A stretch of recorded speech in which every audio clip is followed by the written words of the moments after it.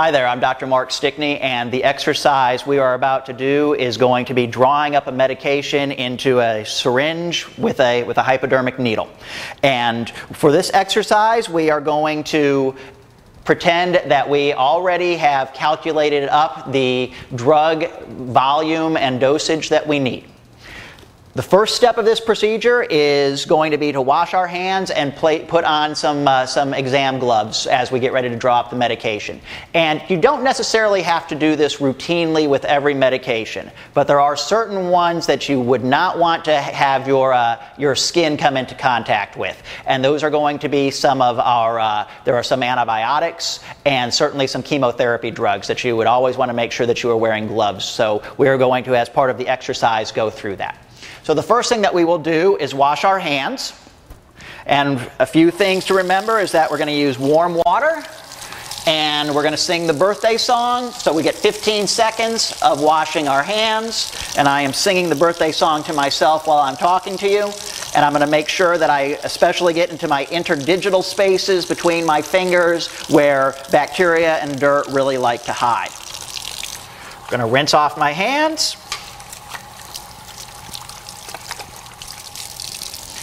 We'll get a paper towel.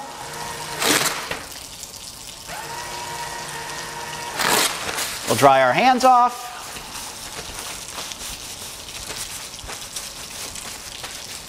And then we'll use that paper towel to turn off the water. Now, we do not have to be sterile for drawing up this medication, but again, we are, for part of this exercise, going to imagine that we don't want to get any of it on us. So we're going to take some exam gloves now and go ahead and put those on. And now it is key that we do have dry hands, because it can be very hard to put these gloves on when your hands are still a little bit wet. So dry hands are key.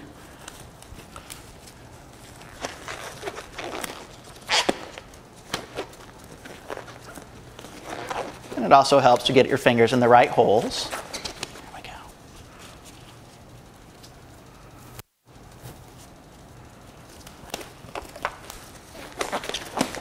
go. All right. Now, the judge will have told you what medication type and the amount that you are going to draw up. So we will imagine that this is our drug right here. For this demonstration, this is a bottle of sterile water, but we will imagine that this is some type of a medication. And the first thing that we are going to do is double check the label. We're going to make sure that it is indeed the medication that we're supposed to draw up and the correct concentration. Lots of drugs will come in bottles that look exactly the same, but one bottle will have the medication be 10 milligrams per milliliter. Another drug will have the concentration, another bottle will have the concentration be 100 milligrams per milliliter. And if you draw up the wrong one, you've just given that animal a 10 times overdose of whatever the medication was. And that can have deadly consequences. So we're going to double check that label. We're going to double check the concentration. And we are also going to double check the expiration date on this label and make sure that we do not have a medication that is beyond its expiration date. Expired medications lose their efficacy, and some of them actually will develop toxic byproducts as a result as they get older. So we always want to double check that. Now, we have a needle and a syringe, and these are still fresh out of the package. They are still inside their sterile containers, so I am not concerned about defects in these. I would not want to use a needle or a syringe that was already opened up, that it was not one that I had just opened up for the purpose of drawing up my medication. So I'm happy that these look good. Now, I am going to attach the needle to the syringe. Nice firm pressure so I get a good airtight seal. And now I'm going to take my medication. This particular bottle still has a sterile top on it. Yours may not. That just pops right off. And then there's a rubber seal that will allow us to draw up the medication. Okay. we don't ever take the medication and start doing this. Okay, that's going to make air bubbles inside there, and there are some medications like insulin. This will ruin it, and you will not get accurate dosing of your PET. By shaking it up, it'll destroy the molecules in there. So we never do that. We're going to take this and we gently turn it upside down.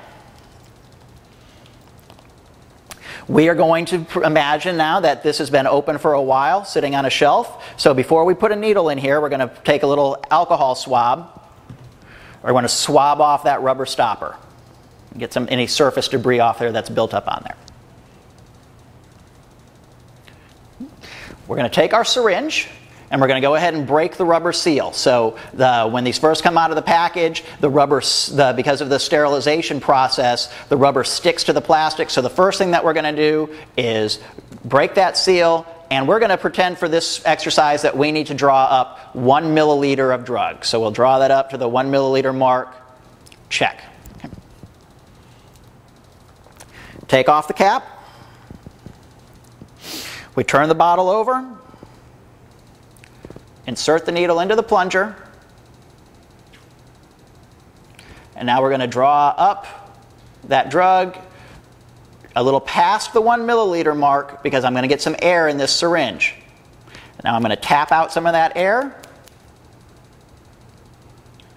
and make sure that I get the correct dosage, 1 milliliter. I'll take a look at this. I make sure I don't have any big air bubbles in there. If I do, I'll try to tap those out. If I'm happy with this dosage, I'm in great shape. If it's not actually correct, I can reinsert this needle and draw up a little bit more.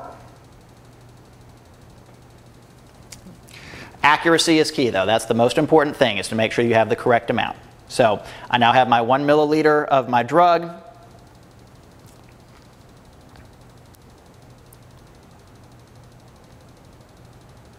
And we are now ready to give this injection to our pet. Good. We want to talk for a few minutes about needle safety.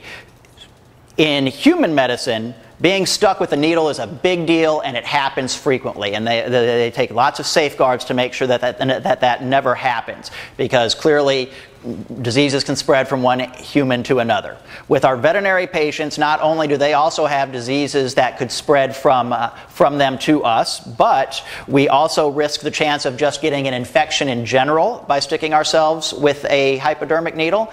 And there are also some medications that we would not want to have injected into our own bodies that are safe for dogs. They're not safe for us. So a capped needle, that's good. Okay? You can be less concerned about that. But once that cap is off, now I've got a needle, and its only job is to go through skin and into things. So I always need to be aware of where that needle is all the time. Okay? Also, this needle is supposed to be sterile. So it should not be set on a table and allowed to roll around, be in contact with other things so that it gets contaminated. Okay?